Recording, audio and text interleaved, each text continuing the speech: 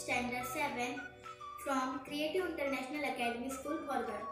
So, welcome to the online science class at Lead School at Home. So, today's topic is know more about the plants. So, this portion is called the shoot system and this portion is called the root system.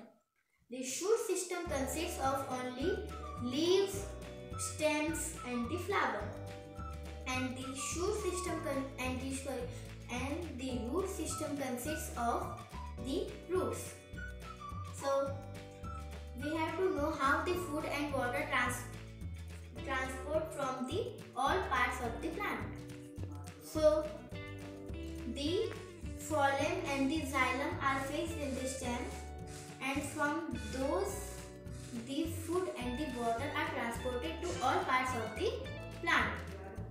So the roots absorb the water from the soil and then transport it to the xylem, and the xylem transports all the water from the stem to the flower and from all parts of the plants, and the phloem transports the food to all parts of the plants.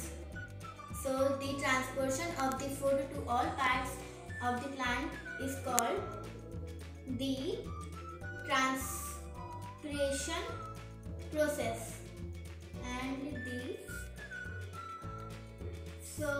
Okay students, bye, happy learning.